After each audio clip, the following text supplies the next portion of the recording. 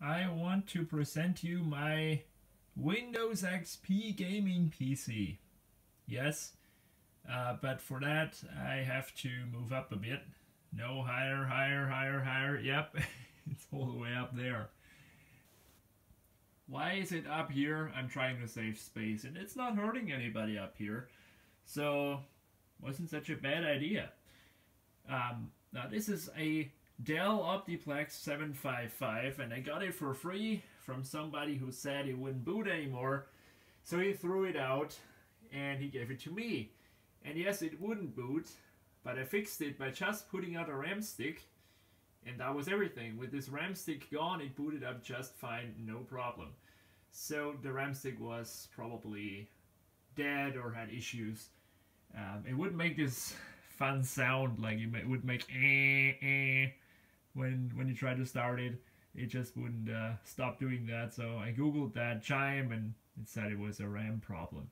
So yeah, has one RAM stick less. Not all that bad, but yeah, a Dell Optiplex 755. It has a good platform to build a little gaming PC. Now, it had no hard drive when I got it. Pretty smart of the guy to remove the hard drive before he give it away. Very smart. Not a lot of people do that, unfortunately. But this guy did it, and that's a good idea. You should do that too. So it had no hard drive.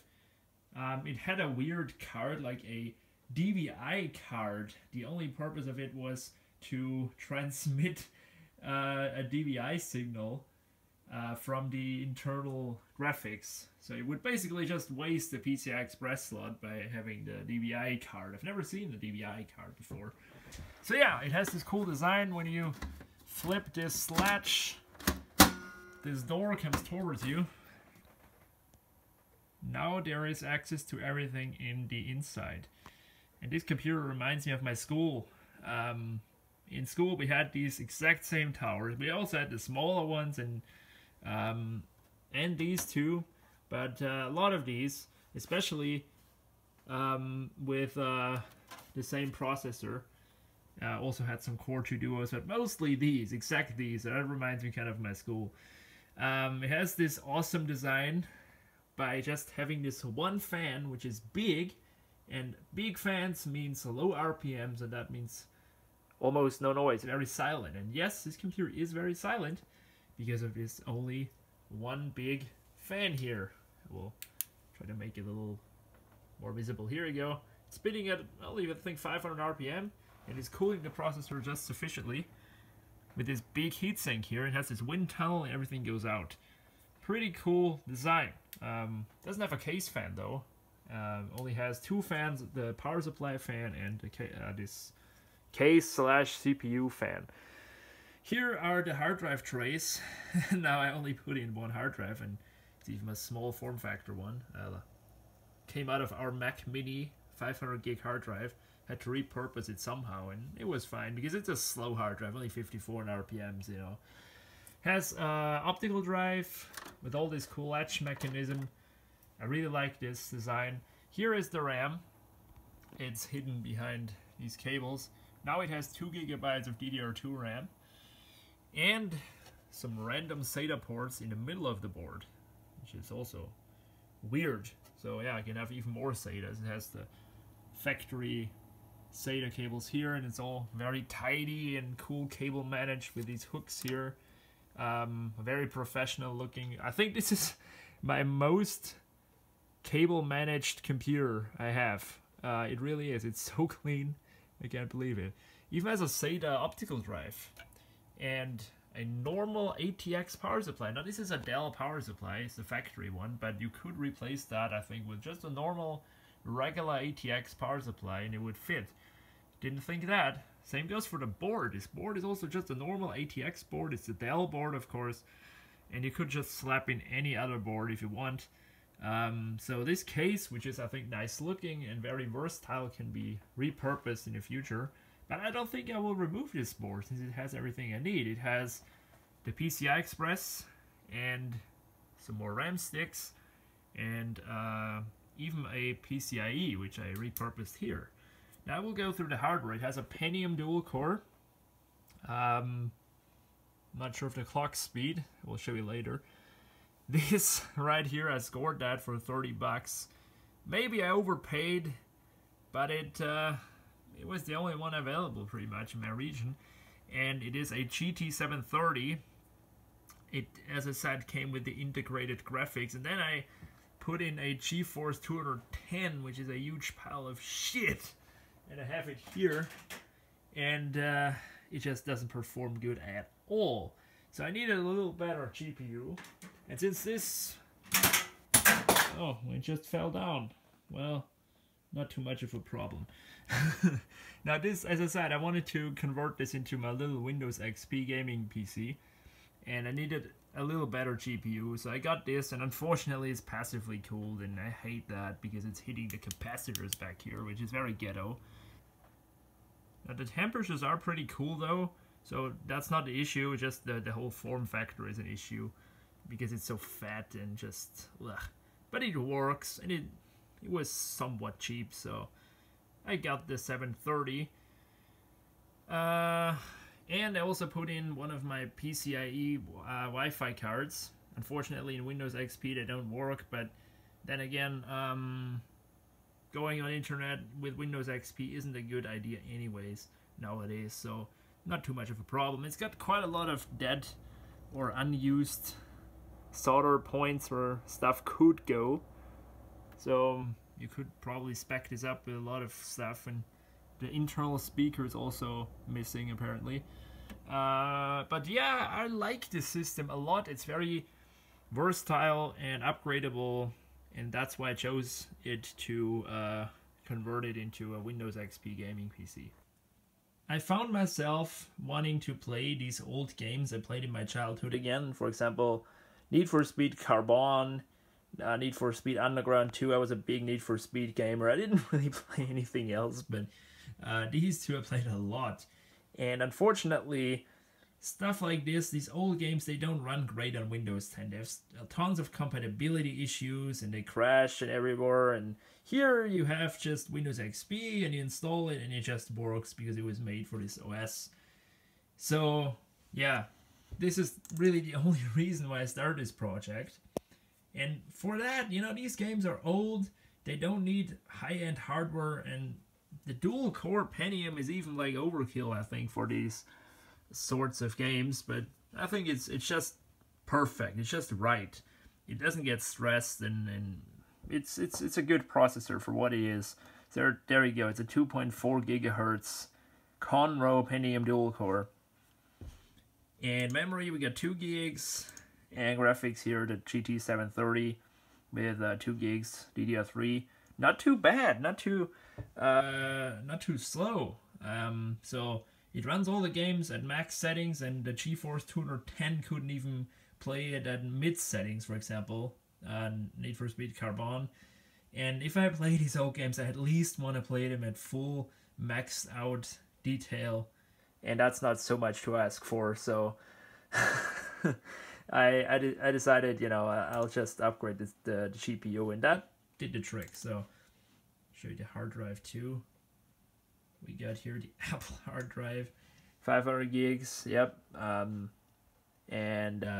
54 RPM. And on a modern OS, this is sluggish as hell. Just imagine, this came out of a 2014 Mac Mini we bought, I think, in 2015. And it was so horrendous to use, horribly slow. But on Windows XP, it is pretty fine. Still, it doesn't, you know, it doesn't break any records with the loading times, but it is very fast compared to a modern OS on it. So, you know, with Windows XP, this slow hard drive is fine. But you might say, why did you install a Wi-Fi card if you don't use it on the internet? Well, I have a different OS on here too. Since 500 gigabytes is just way too much for this project. So I have it partitioned into, I think, a 150 gig partition for Linux, and Windows XP gets the rest. So I've still like plenty space for all the games I want to install. I still got some more, I just had no time really. And it's so fun. I made this project happen, and I am ready to play. I just don't have any time.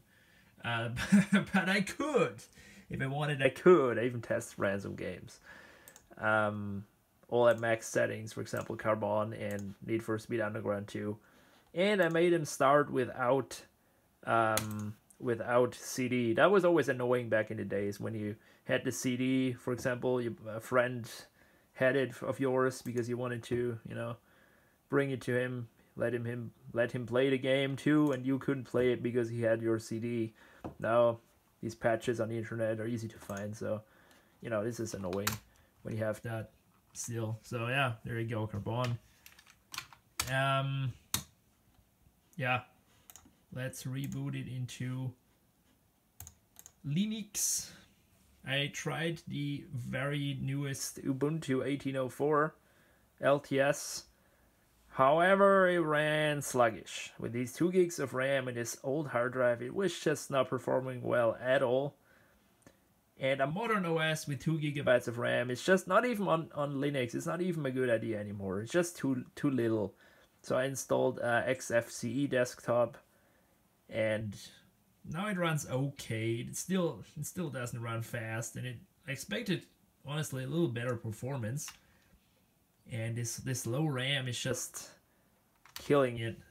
For really a nice user experience, you would at least need 4 gigs of RAM, or at least 3, because the moment you open up, for example, Firefox and try to browse the web or something, you are maxing out the RAM with these 2 gigs. So you need more RAM and maybe a little faster hard drive. For example, a 721 RPM would be just way quicker, way nicer. So yeah, there you see it booting up. And that's what I have the Wi-Fi card for. Otherwise, I mean, I'm not using this too much on the internet, but otherwise this Wi-Fi card would just lay around in my drawer, and now it has a purpose. As you see there, the antennas. So, I gave it a new purpose. I installed a different greeter, which is faster and less resource intensive than the stock Ubuntu one. And I like XFC. It's a nice, slick, low resource environment. It's not any kind of modern or too user-friendly. It has this cool dark theme though, I discovered. But for these sort of systems, it's perfect. It only uses, I think, 1.5 gigabytes, like the whole OS, which is really good for a modern, 2018 released operating system. You always have to respect that. Like Windows and Mac, they use way more resources. Like, man, look at that. It even only needs 491 without anything running. So, the stock GNOME environment needs, for example, 1.5. So, with this, you could even bring it down as little as half a gig. So, yeah, these guys did a good job on making this fast. However, as I said, it's just the moment you browse something on the internet, it's just not keeping up. Now, the processor is fine. Don't expect like 1080p or so. It's kind of on its limit with 1080p. But 720p is fine. I will just try to play a video. See what we got. Ha! I know this one. Let's try to play that one.